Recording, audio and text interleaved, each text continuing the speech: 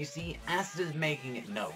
I am the one who's gonna become Magic Emperor right here. I don't give a fuck about any of you silver motherfuckers, any of you Golden Dawn. I don't care like who the fuck you are. If you're from the Roses, none of that shit is going to be affecting. So from a lot of this chapter one, we saw Clover that we're being introduced to the other like members that we got from like the other different fractions of like, and I've got to say, you know, we got like the Wild Blue Roses as well. We got that one motherfucker who we didn't actually get to see who his whole thing was. Like we didn't see like what he was. Like although he'd say like he specialized in fire, and then obviously you got like the Silver Eagles as well. We saw like this is all a bunch of like what from what we saw Silver's family, and they're just a bunch of fucking scumbags. Even the Golden Dawn people, they're just so fucking like pompous and just pieces of shit. And it's just like you saw that she was nervous when you saw this. She was like really didn't want to be here.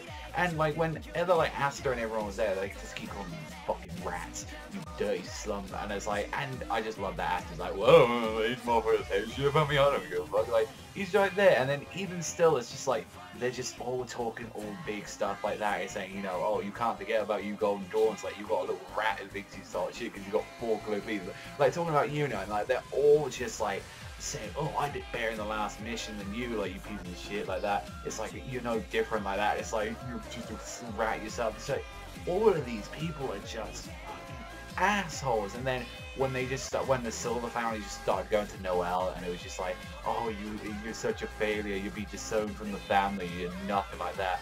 And like you see like a bunch of like family, I think it was like Nebula, Solid, and then Eden as well, like Azula as well, I believe one of them was called. And it's just like, you know, she was planning to leave because she couldn't take any of that, but it was like, no.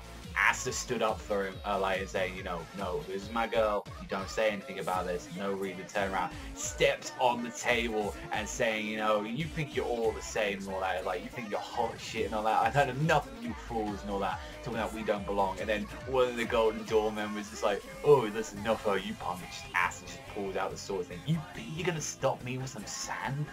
Really, I will not shut up. Let me finish my set. Like, I feel like this is a Skype call. It's like, no, you shut the fuck up. I'm gonna finish my sentence right now. I'm gonna get some results, man, like that. And it's like, I've become the Emperor. And it's like, I'm gonna make all you reach out your words. That's what we need. So, I feel like this is building up to, like, definitely now, like, he's declaring that, you know, the Black Bulls are pretty much gonna, like, take on it.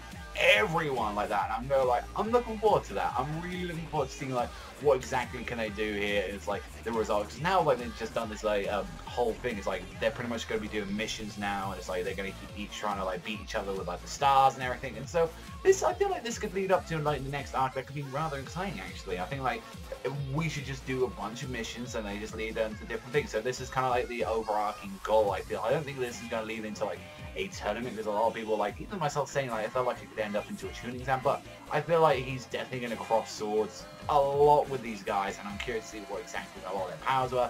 Seems like obviously the Silver family kind of focuses on the metal kind of side of the family. You got obviously like as well, we got to see that one dude with a fire, he looks pretty cool as well. You see like the Golden Dawn, he had like the sand powers. So I'm kind of curious to see like what else are they going to really bring to the table. And on that, this was an enjoyable chapter. Really nothing too much to say. I really did respect, like, you know, he was standing up for Silver. I really did respect that. And then her family is just scumbags, man. I really can't stand them. But I give that 7. I thought it was a good chapter. Nothing too much to like really complain about, but it was like a nice development for that. And it just shows like, that's it from me, everyone. So thank you very much for watching as always, and I'll see you guys next time.